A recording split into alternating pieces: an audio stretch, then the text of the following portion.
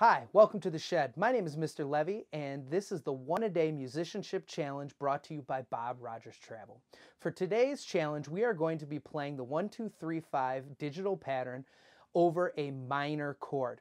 Now, we can't just play 1-2-3-5 to make it minor. We have to do something. We have to alter that digital pattern to make it fit over the minor chord. And the way that we alter it is we lower the third by 1/2 step. So the digital pattern is 1-2, lowered 3, 5.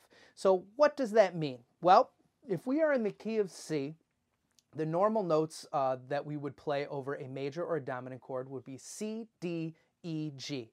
To make that digital pattern a minor digital pattern, we're going to take that E and we're going to lower it a 1/2 step. So that means the 1-2 lowered 3, 5 in C minor would be C, D, E flat, G.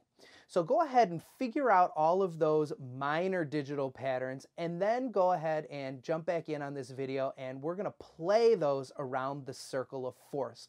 Like yesterday's, we'll do it slow with me and then I'll have backing tracks in the comments for faster tempos once you have them underneath your fingers.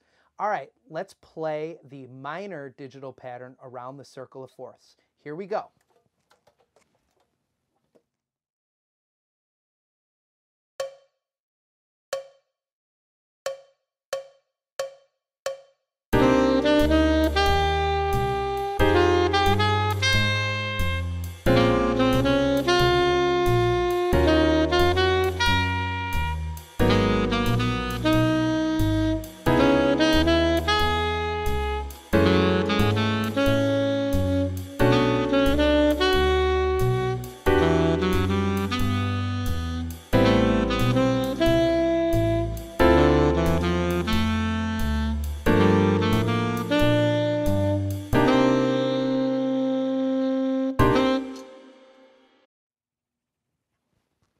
All right, now that we've played that around the circle of force at a slower tempo, practice that a whole bunch to where you don't have to think about it. And anytime you see a minor chord, you know that 1-2 lowered 3, 5 is something that works and sounds great over that chord.